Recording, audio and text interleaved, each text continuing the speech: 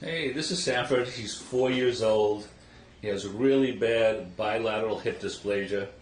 In the beginning, before the therapy of the testosterone, what could he do and couldn't do? He could walk, but he did the bunny hop in the back, couldn't go up and down stairs, was very reluctant to go out for a walk, would only go in the front yard, come right back in, and getting, just even from a sitting up position, getting up and laying down seemed to bother him. Couldn't lift his leg to pee.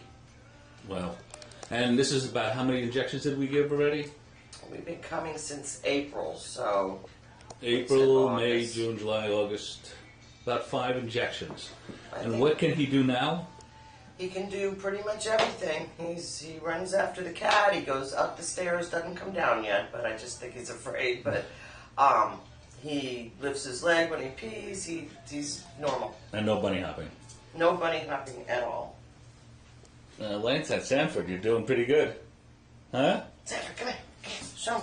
Let's see. Let's see you walk. Come on. Where's Layla? Where's Layla?